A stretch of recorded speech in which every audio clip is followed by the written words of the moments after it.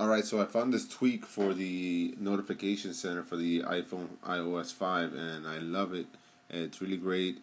I'm pretty sure some of you already know that you can add a background to your notification center, but what this one does, it adds a clear background. It gives it a nice, smooth, blurred out thing, as you can see right here. It looks really great. It looks simple, plain, and I really like the effect it gives off uh, your um, your device. It looks really great, actually, and maybe the quality is a little bad, but it actually looks really good. So if you actually want this, you just go to Cydia, and from here, once you're in here, you're gonna go to search, and once you're in search, what you're gonna be looking for is blurred NC background. As you can see, I already have it. All you do is press modify and download it. Check out that sexy girl right there. Oh yeah.